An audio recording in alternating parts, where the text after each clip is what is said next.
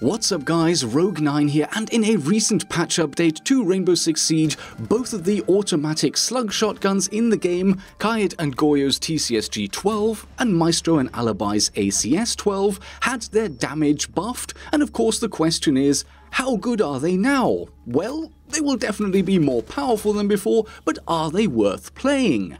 Let's find out. And this video is brought to you by Nvidia and Alienware, but more on that in a little while. In their designer notes, the devs explain that both of the Slug weapons are somewhat underpowered compared to the alternative weapons each of the four operators has, and as a result end up being drastically underpicked. The purpose of the buff is to address both of these issues without making the guns too strong, and to achieve this, the ACS is getting an extra 10 points of close range damage, while the TCSG goes up by 7 points. As the devs also note, the damage drop-off values are not affected, and what they mean by that is that the drop-off distances and the minimum damage for each gun remain the same. Both weapons have the same drop-off characteristics, and since they are essentially their own little hybrid weapon class, these characteristics are unique and different from all of the other guns in the game.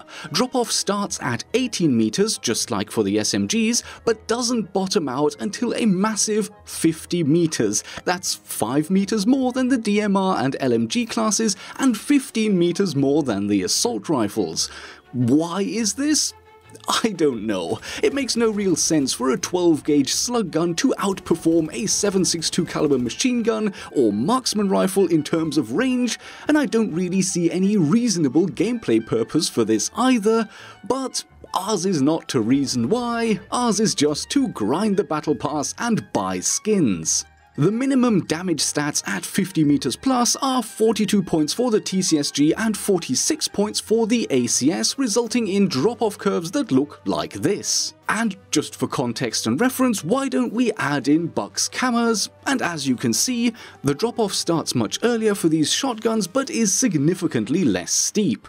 And before we continue with our analysis of these two weapons, I'm delighted to announce that I've been approached by Nvidia and Alienware to test the new Nvidia Reflex and Nvidia DLSS technologies available in Rainbow Six Siege. In a few weeks' time, I will be releasing a dedicated video in which I demonstrate the latency reduction that I'm able to achieve on my gaming PC while playing Siege with Reflex turned on.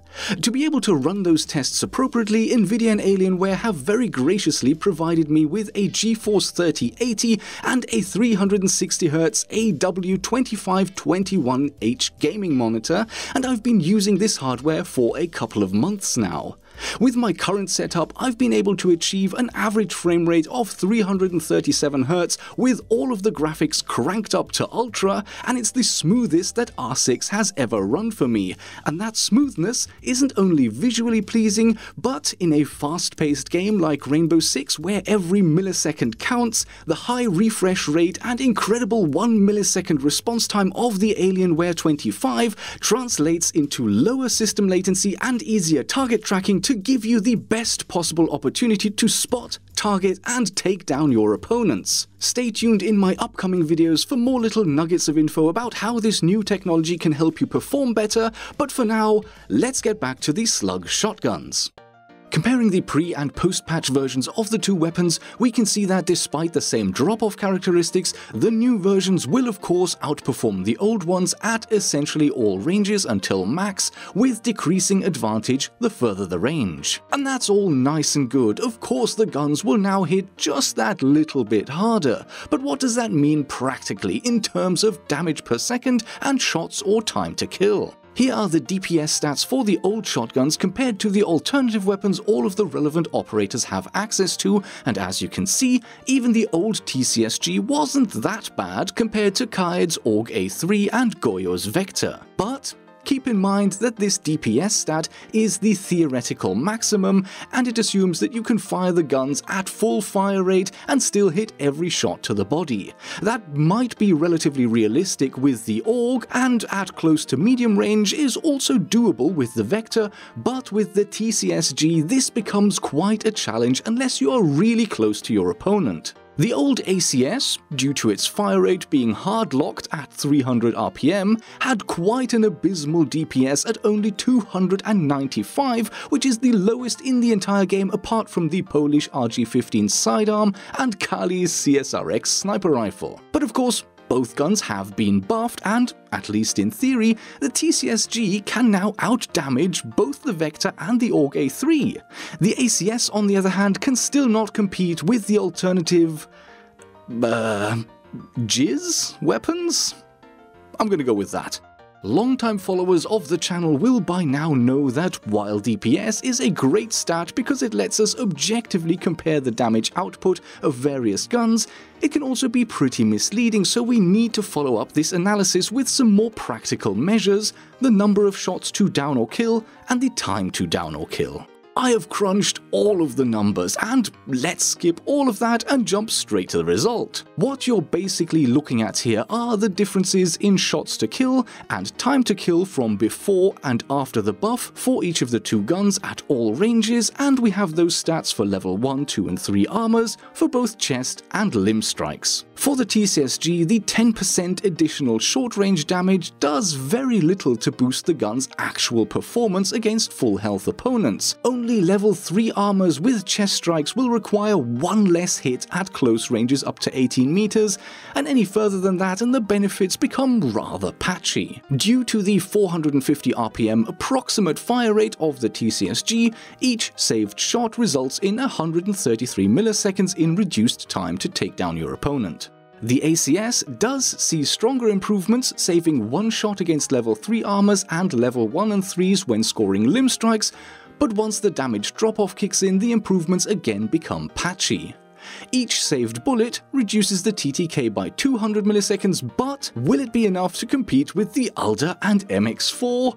Well, not quite, but the ACS might not be just straight up trash anymore. The Alder does require more shots to down every type of opponent with every strike location, but the higher fire rate still ensures that the Alder's TTK is lower in almost every situation, although it must be noted that against level 2 armors, the ACS at short range is now just as effective, and against level 1 armors at long range, the TTK is actually lower for the shotgun on paper. Against the MX4, things look even more promising. Overall, the SMG does hold the advantage at short range as well as extreme range, but level 2 armors are once again the short range exception. The new ACS is just pretty good against level 2 armors, it seems. In the mid to long distance, the ACS can, at least in theory, outperform the MX4 by quite a chunk against certain armor types, and if you were ever going to realistically consider bringing the ACS on Alibi, it should probably be for situations in which you're going to hold a relatively long indoor angle. With the TCSG, we see our earlier conclusions confirmed. Against the Vector, the raw power of the improved Slug shotgun leads to significantly shorter times to kill in most situations.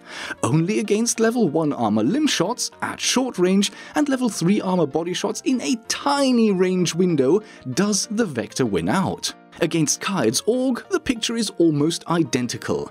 Level 1 armor limb strikes and level 3s, just as the drop-off starts, are the TCSG's weakness, but in almost all other situations, the TCSG fucking slays, as long as you can deal with the semi-auto only aspect and the quite considerable recoil. Bottom line for the new and improved TCSG is that the only real downside to the gun nowadays is the handling. Slower ADS time, semi-auto only mode, and more difficult recoil are the limiting factors of this gun, but if you're holding mid to long range angles and you're happy controlling this weapon, I'm borderline tempted to say that, purely from a damage on target perspective, the TCSG is now a reasonably viable alternative for most experienced players given the right defensive situations. Add to this that both of the Slug guns have access to the 2x sights, and as surprising as this conclusion might be, after the relatively modest buff, the two Slug guns seem to be in a pretty good place.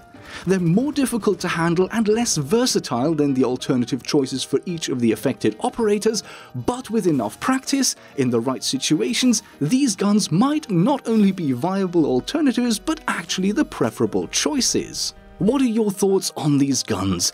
Did you ever really use them before the buff, and have you checked them out since? Worth bringing out every now and then, or nah? Leave your comments below, and with that, thanks for watching. I hope you enjoyed the video. Leave a like if you learned something useful, and I will see you in the next episode.